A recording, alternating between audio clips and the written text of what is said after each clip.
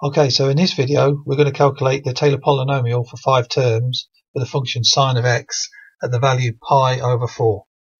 And always good to remember what it is you're looking for when you're calculating a Taylor polynomial. You need to know how many terms you're going to calculate it for. So here is 5 terms, so which is also known as degree 5. So degree n, where n is now 5, because that's the degree that we're looking for. And the point A, well, a in this case is pi over 4, and the function is sine of x. So here is a generic formula for Taylor polynomials, and that's what you're going to need to use here. So basically what you're going to do is the n's we will substitute for 5, because that's the degree of the terms we're looking for, and all the a's will become pi over 4. So what it means is we're going to calculate the function at pi over 4. So f of a is basically sine of pi over 4.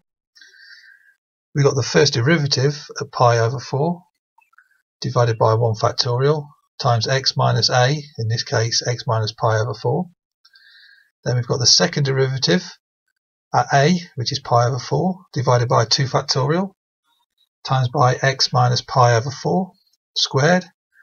And then here you'll see now there's a pattern forming now. So the third derivative is at pi over 4 over 3 factorial now, and x minus pi over 4 cubed.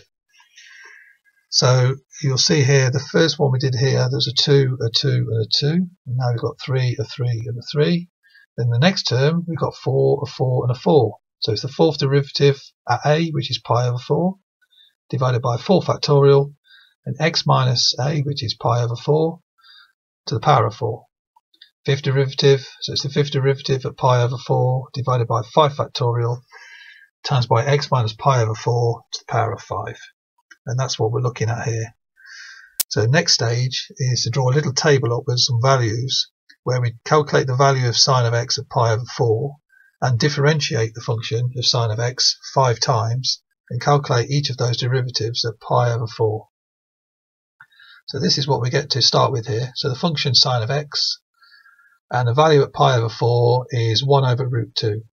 Now you could also say root 2 over 2, which is exactly the same value, but when we're dealing with our Taylor polynomial here, you'll see later that 1 over root 2 will have its advantages.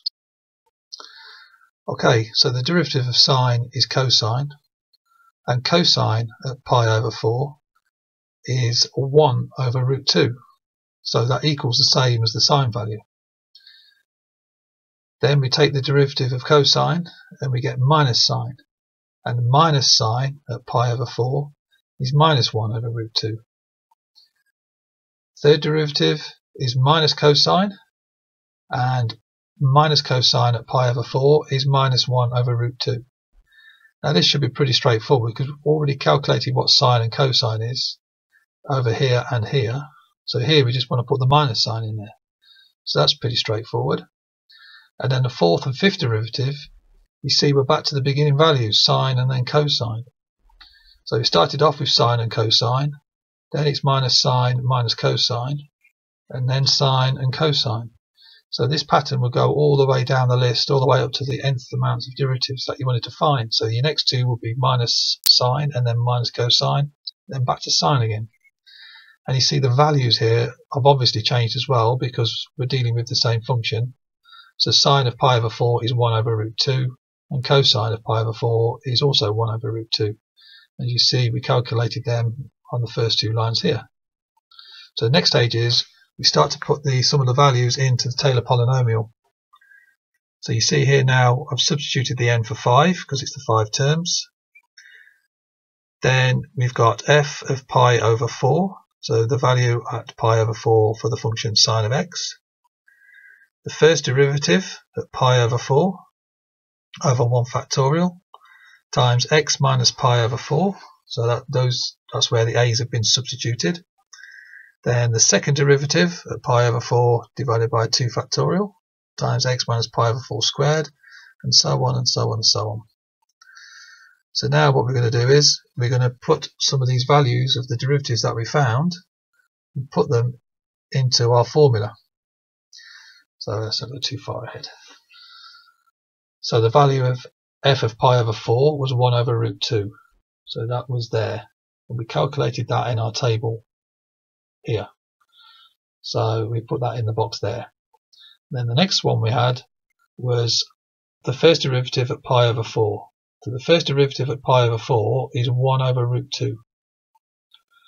So 1 over root 2 and then times the 1 factorial. So that's how we got from this to this. So that value was 1 over root 2, then the 1 factorial, and then x minus pi over 4. Second derivative calculated at minus 1 over root 2.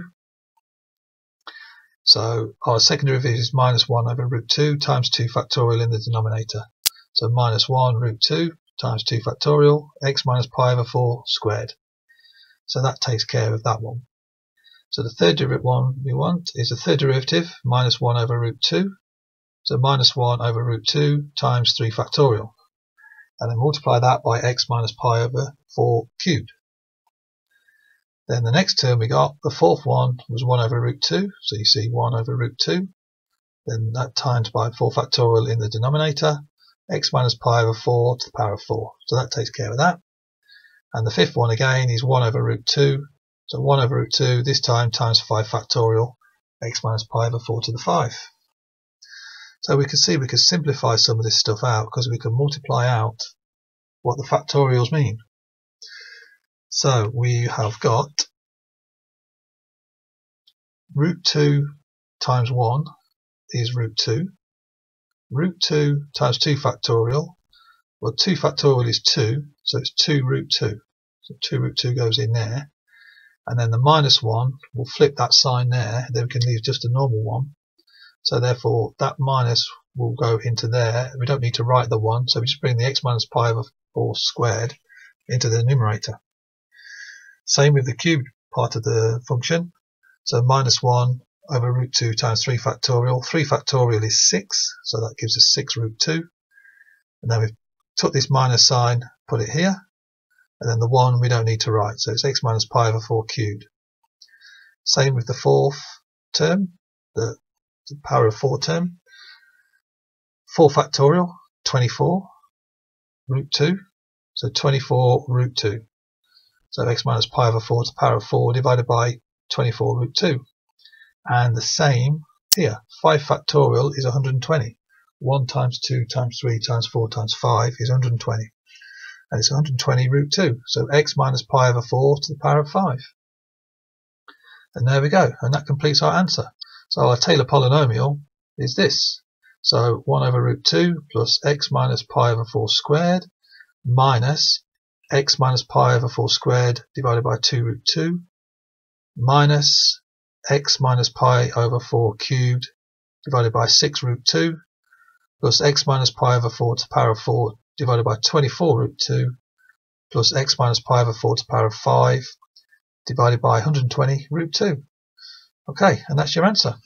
Thanks for watching, and any comments leave below. Thanks very much.